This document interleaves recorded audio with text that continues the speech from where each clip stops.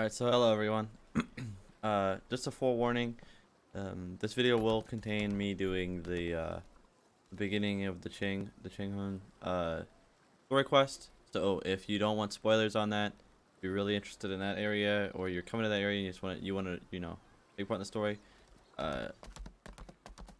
there's spoilers for it. So, but other than that, I want to give my review on Lost Ark before I reach the end game. So, so I'll be honest with you. At first going into this, I was anticipating it and I was a little excited, but I was also a little skeptical because of so a lot of MMOs they entice me and I play them and I'm like I'm not really feeling it. So but this one it really enticed me because, to be honest with you, I'm a really big fan of Diablo. I thought Path of Exile was great. And so seeing this really enticed me into the game, and I'm glad I stuck around, and I'll delve into that here in a bit. But I'm glad I stuck around and played, because when this game is playing to its strengths, this game is some of the most fun I've had in a game in a very long time, and it literally is so much fun that I'd rather play a lot of other games that I typically would be playing.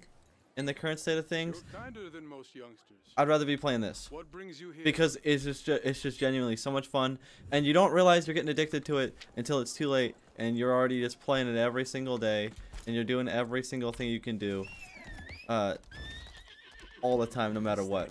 I just find it to be a lot of fun, and it's really blown me away. Now,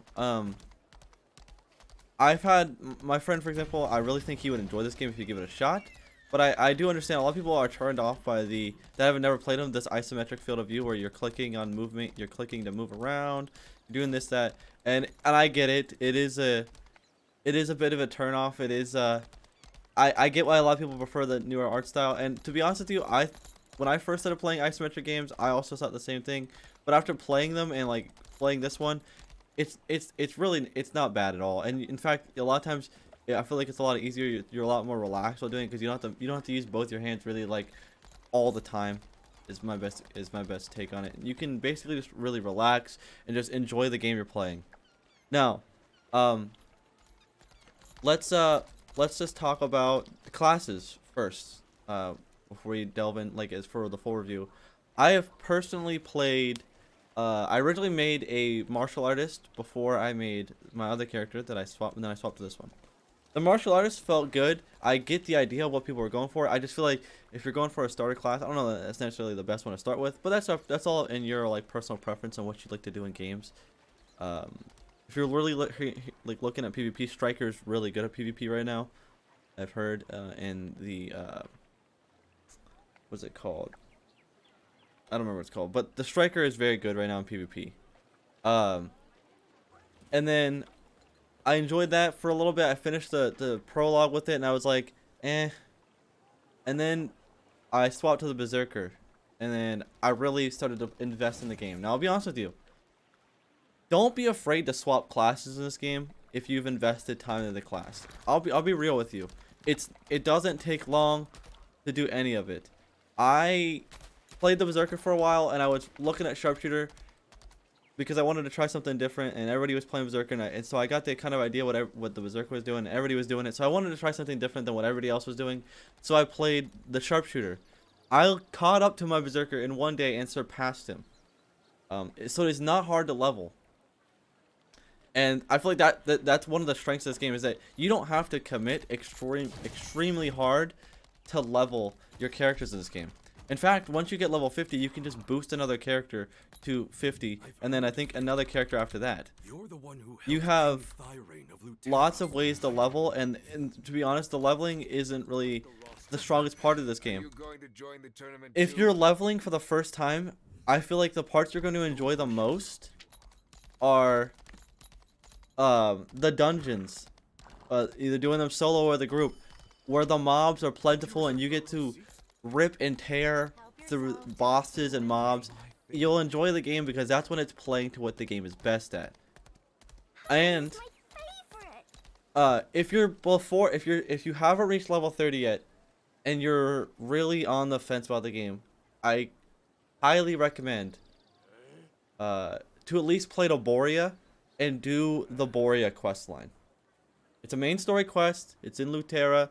When you get to that point, trust me, if you don't like it after that, I completely understand. But everything near the end of when the Lutera quest line is coming to an end and coming to a close, it is great, and that will, if it doesn't sell you on the game, I understand.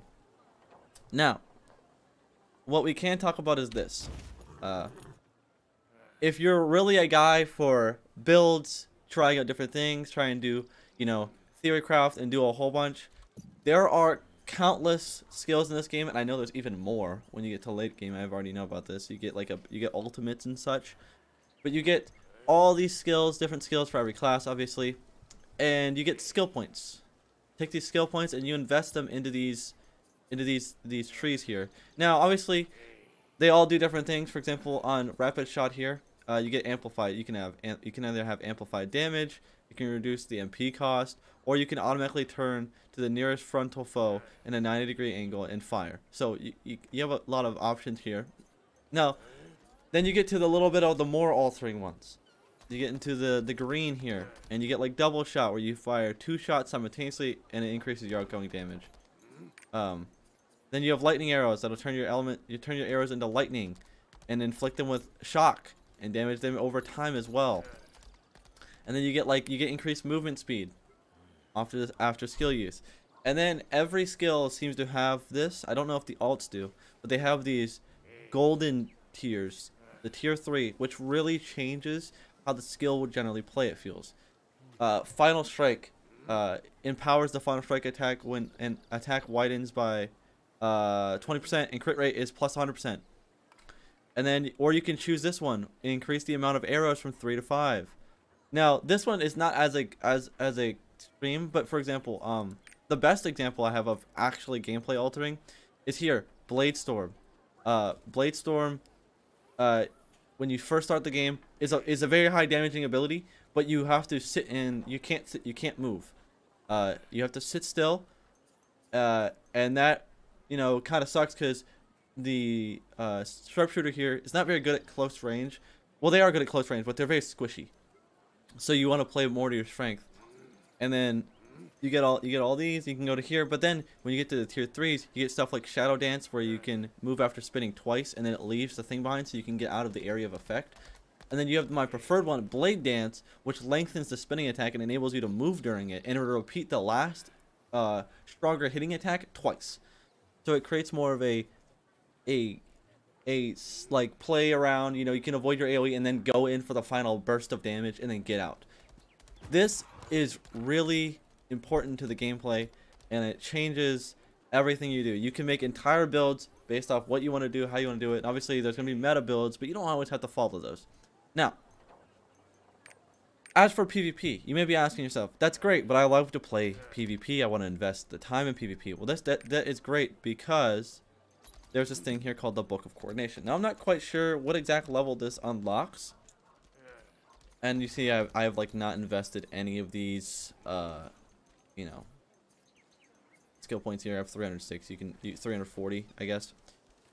And you can get any of this. So, at the level you unlock the ability to go into the PvP zone, you are immediately on level and on par with the people that have played the game for a long time. Now, you're not like skill-wise, but like actually like what you have at your hands here.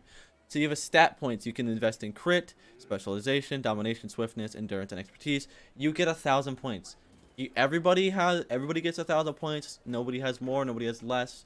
Everybody has 1,000 points. If they choose to invest less, I don't even know if you're allowed to start the game with less. But you also get every single skill in the game for your class, and you can, you know, proceed to equip every skill that you want to equip, and, you know, be on par. So you're never behind. You can always be playing at equal par level with everybody else. Now, I haven't got to the Guardian raid, so I'm not going to go into this because I don't know what this is yet.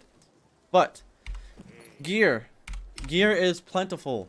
It gets even more plentiful whenever you get to endgame, I've heard.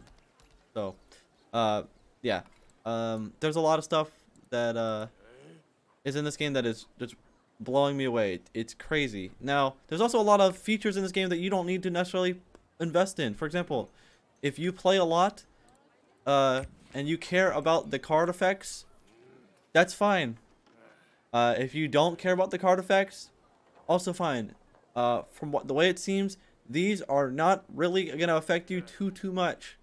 You can see I'm taking 8% less earth damage. Well, actually 16% less earth damage, and I do 100% more to lucky monsters. I don't even know what a lucky monster is, to be honest with you. They're not going to affect you too much, and to be honest with you, if you don't care about the cards, it's fine. It's not gonna change how much you play the game. If you're going to min-max, this becomes probably a lot more important when you're going for min-maxing and like reaching the pinnacle of everything you can get to. Secondly, if you like earning things, there are plenty of titles with different ways to earn them, and they are endless. No, well, not endless, but obviously, like, you can mix and match titles, so you could be like, I don't know, you could be the primal musician, and then it'll be your character's name. If you like earning titles, there's a little bit of a, you know, thing to earn there. What else? There's trade skills. These level up differently. You will reach them at a certain point in the game. I think it's lake. It's Lake something. I forget it's called. Lake something. I don't remember exactly. It's in the Lutera quest line. It's when you meet Thyrane. In that place, you will get your trade skills. These play an important part in the stronghold, which I will show you shortly. They play an important part in that, and they seem to be, you know, pretty simple. You've obviously got you got energy for it. Never really burned out of energy. You have to do a lot of this stuff to do it. And, you know, if this is what you like to do, this game has got you covered. There are materials to mine, and they have a purpose. They're not just like, you know, they're not just useless after a certain level. There is sailing. I'm not going to do it right now, but you will get a ship after a certain point in the game, and you can sail around, go to different islands, explore. The game actually encourages you to explore the world and see things, and then you get to, you know, develop your character even more, I guess is what I want to say. Now, you may be asking yourself, well, I don't know, I'm still not sold yet. That's fine. Honestly, you have to give this game a chance. If you're not going to give it a chance, I can't persuade you anyways. But I will tell you this. The game does have some pay-to-win elements. Not even some. The game is pay-to-win. And I know that's a turnoff for a lot of people, but you need to look at it first. From what I've heard, you don't have to do it. It just increases the speed at which you will progress to the end game. At level 50, you pay to win. You won't just like go straight there, but it'll really it'll extremely increase the speed at which you get there. But from how it seems, you know, you got the shop, and everything in the shop does not bother me. A lot of it's skins. But this is where they get a lot of their money. These skins, they got mounts and pets in here for people. You know, that's what you want. You got all sorts of little things for, you know, running around. You got boat skins. You get stuff for in your stronghold, which takes me to the stronghold. Let me just go ahead and play that for you real quick.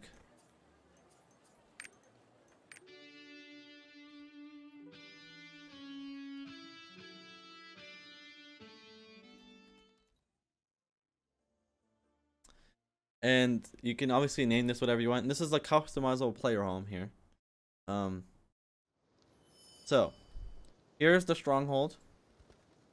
We'll go ahead and just go into the management view. This is the stronghold. You can build anything. You unlock different areas to build more stuff. And they give you different effects, like the manor here giving me, you know, research action energy consumption is -1%. There's more to unlock, places to unlock. This is where you go. This is where you can do micromanagement things.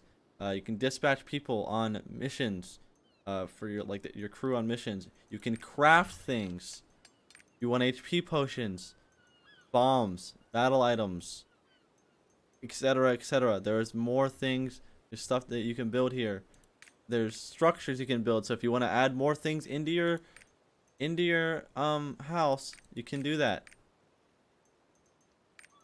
Now, there's also a research center, which is going to expand the world that you're able to do things in. For example, this is why you need to do your. It's recommend. I at least recommend that you do your trade skills, because you need them for this. This is how you progress them. We'll go ahead and research this one. You just click. You have the materials. You pay silver, and then you need energy, and then you hit research, and you just goes. And in 59 minutes and 38 seconds, the game will alert me in the top left corner at this little house icon to tell me, hey, your research is done, and it'll tell me, hey, by the way, your dispatch is done. And then you can come back here to no effect. You'll be fine, and just go ahead and affect that, and mess with that, and you start up again if you want to do that again. Some people are going to do this, some people aren't. I don't really think it matters if you do or you don't, but there are a lot of options here. So don't just get held back by not using your stronghold. There are merchants that come, and they'll give you different things to build and buy here. Like this one, you can craft the structure, the Earth Tree Ranch. That's what you want to do. You can do that. You could exchange your raid seals and buy that. But personally, this is not something I get too invested in. And so we're gonna go ahead and play the Song of Escape, and it'll take you exactly back to where you where you casted you played to go into your stronghold. Now,